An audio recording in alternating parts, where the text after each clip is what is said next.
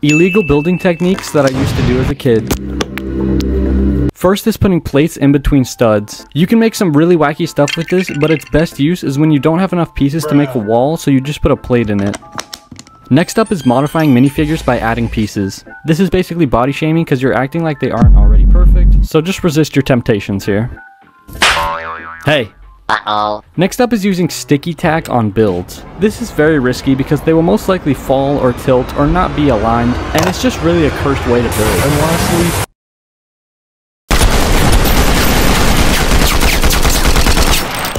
oh shit. Anyone got bullets?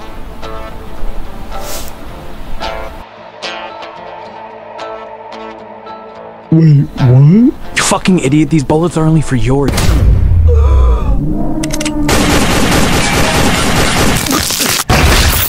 Motherfucker.